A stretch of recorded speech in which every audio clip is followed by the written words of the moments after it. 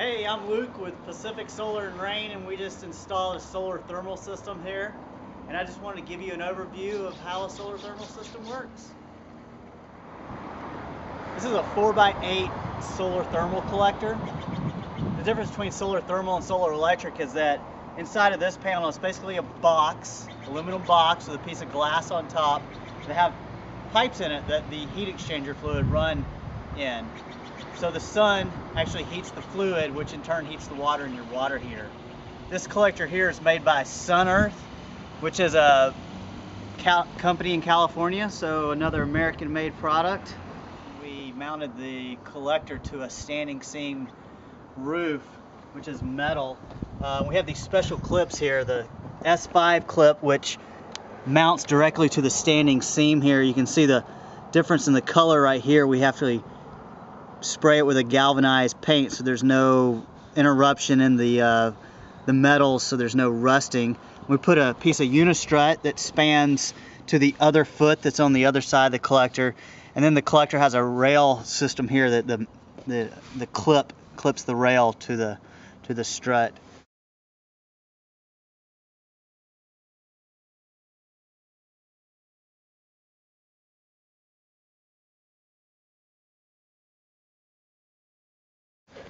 Over here is where the fluid actually comes into the collector. As the fluid gets hot, it rises to the top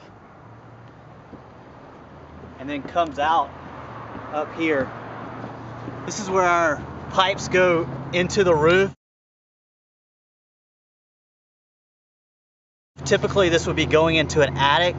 In this particular application, it's a vaulted ceiling. There's no attic space inside of the house. So that's why the pipe is running up under the collector, the inlet pipe, instead of into the roof. Typically that pipe would just go straight into the roof and get a lot cleaner installation, but because of no attic here, we had to pipe it back over to here. We'll show you the pipe run into the house. These are the pipe flashings where the pipes actually go into the metal roof. You can see the caulking and rubber. It's typical for a pipe flashing on a roof or like a vent pipe or something like that. Like I said, this installation doesn't have an attic, so we had to bring the pipes through the side of the roof and then back into the house. So you can see this is the supply, this is the return, and then it's going to go into this line set cover. We use this just to give it a nice finished look on the exterior of the house. It goes into the building right here through the brick. Inside of the house, we're standing at the solar water heater. This is the solar storage tank and the backup heating source as well for the system. This is a single tank system. Solar systems come in two variations. One is a 2-tank system and one's a single tank system. The 2-tank system would have a water heater as a backup heating source when the sun, for instance, when the sun isn't around, and then a completely different solar storage tank, whereas this one has the two combined together. So just to talk to you a little bit about this water heater and help you understand how it works, and we'll kind of explain how they make it. Basically, this is just like a water heater at your house you have right now. It has a steel tank inside that's pressurized, and it has the water that comes from the city before it gets heated and goes to your showers and whatnot. When they make this tank, they take 120 feet of soft copper and wrap it around the inner tank of this. One end of that copper is here. They wrap it all around, and then it ends up right here. Of course, they then insulate it like they do a normal tank. This one has 2 inches of foam insulation, and they put your white metal jacketing on the outside to give it a nice finished look. This is where the fluid comes in from the collectors, and this is where the fluid comes out of the heat exchanger and back up to the collectors.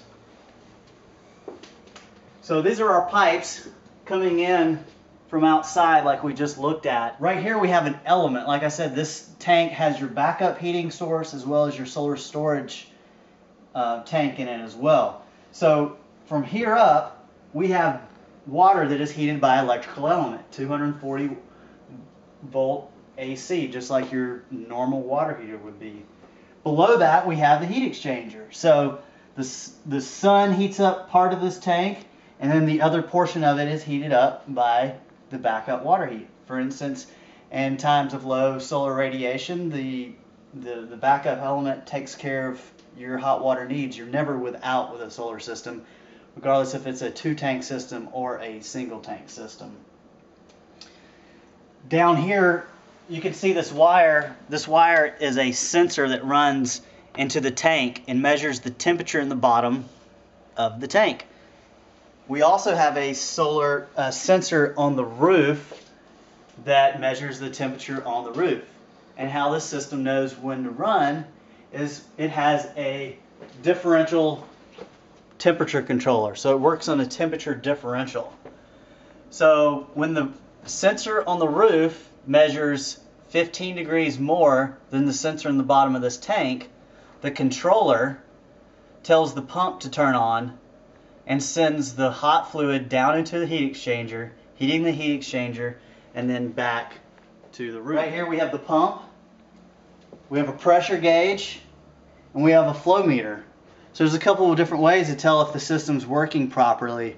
The pressure gauge will be within the range of it. We've set this one at 20 psi. We've added this tempering valve. So what this valve does is it mixes cold water with really hot water to get a mixed temperature water that never exceeds, well, in this case 120 degrees, which is safe for, you know, water for showers and faucets and stuff. So like I said, this tank will get water in it to 160 degrees. Not just the fluid coming off the roof, but the actual water that you're going to take a shower in here comes at 160 degrees. So we want to mix that down so when it comes to the faucets, nobody gets scalded. It's just a safety precaution. The tank is sitting on a pad, which in this case the house is on a slab. So we don't want any heat loss from the bottom of the tank into the slab. So there's a water heater pad there. In this case we just made one out of some rigid foam board that we got at the hardware store. And then your drip pan to keep any